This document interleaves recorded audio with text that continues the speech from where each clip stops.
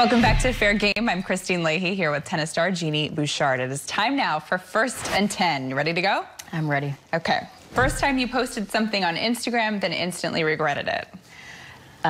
One time I posted a picture of my younger brother in his boxers when he was super young, and my mom was like, "Take that down."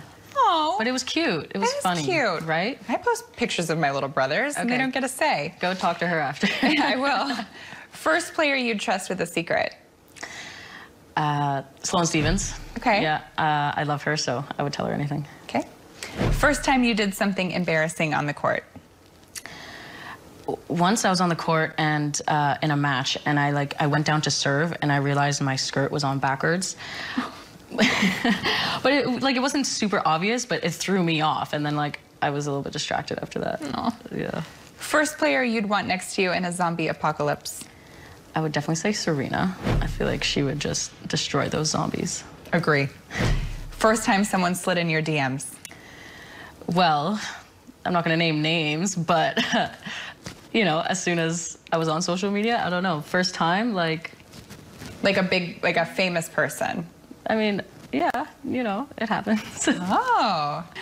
First time you got nervous before a match? Probably the first match I ever played. I played my first tournament when I was 8 years old, and I was super nervous, but then I killed the girls, so I got some confidence. Do you still get nervous? Yes, of course. I think it's good. It means you care. Nervous energy is good. Exactly. First time you got into an argument with a chair umpire or a line judge? I mean, that definitely happened probably as soon as I turned pro and we had, you know, umpires. Probably fighting over a line call, which we don't do now anymore because we have the challenge system, so that's probably saved a lot of arguments. First thing you'd do if you were invisible? I would go stalk Cardi B. Yes! That's what I would do if I was invisible too. First thing you'd say if Richard Branson offered you a seat on his Virgin Space Shuttle? Yes. You would go? Of course. You're not scared to get launched into space? I trust him and his, you know, technology. You like roller coasters, don't you? Yes. Okay. You don't? No.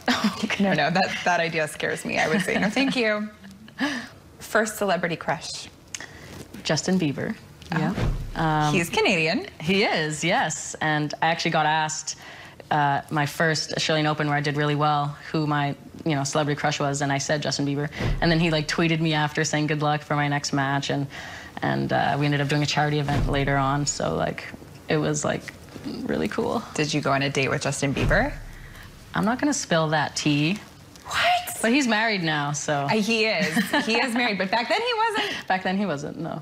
I'm just gonna, in my mind, imagine that you went on a date with Justin Bieber. Okay. It's a good story. I like it a lot. Coming up, we test Genie's knowledge of genies.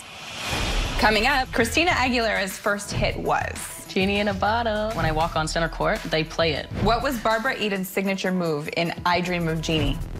You don't have a clue what it is? No idea. It's this. That's next.